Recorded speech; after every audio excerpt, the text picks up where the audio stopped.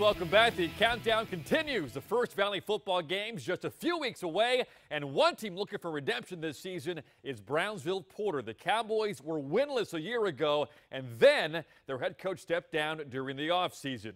As the Cowboys put the pads back on, their goal is to get back in the win column. Channel 5's Brandon Ortega has more in our two-a-day tour stop in Brownsville.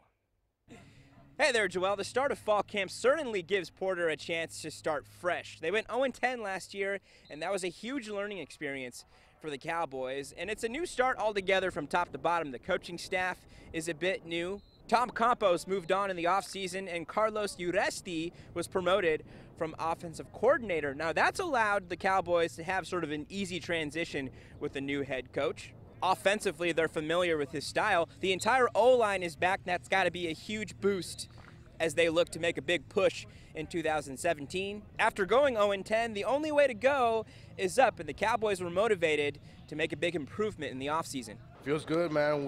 I hope we have a good season today. I'm real confident that we are. We're having lots of returners, and I'm feeling good about this season. We got a good defense. We got lots of fast guys on the line, small, but they're super fast.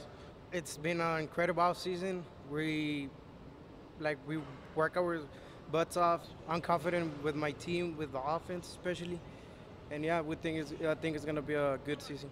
As two-a-days kicks off for the Cowboys, they've got some new digs, a brand new turf here at their practice field. They've got a few weeks to get ready for the season opener. The Cowboys kick off 2017 August 31st against Rivera.